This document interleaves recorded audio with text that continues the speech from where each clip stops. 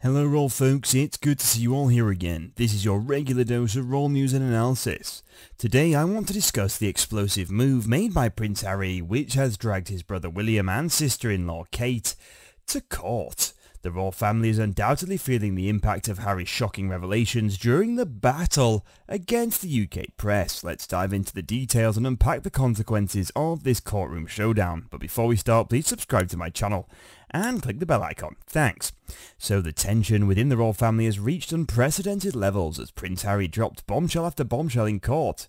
Palace insiders reveal that the Prince and Princess of Wales, William and Kate, were particularly on edge during the proceedings.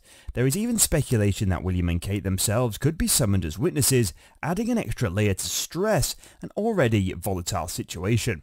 The shocking revelations Harry has made so far have been confined to the inner offices of Clarence House, but palace officials fear that there may be more to come. Royal biographer Phil Dampier expresses the sentiment that the royals are hoping Harry will finally put an end to his public disclosures.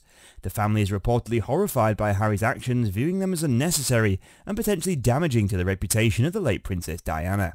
One can only imagine the concern Kate and William must be feeling for Harry, despite the humiliation he is causing them.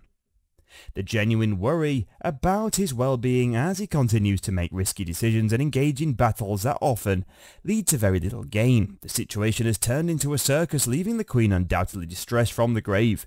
During the courtroom proceedings, Harry did not hold back when asked about his mother's former butler, Paul Burrell. Their past animosity is well known, with Harry previously referring to Burrell as a two-faced Harry openly criticised Burrell's indiscretion in selling their mother's possessions and giving numerous interviews about her. However, some argue that bringing up this painful past and tarnishing Diana's reputation serves no purpose other than to further stoke the flames of controversy. So what do you guys think about the news? Please share your thoughts in the comments and let us know what you think. We'll be back soon with more Royal News and Analysis. Bye for now.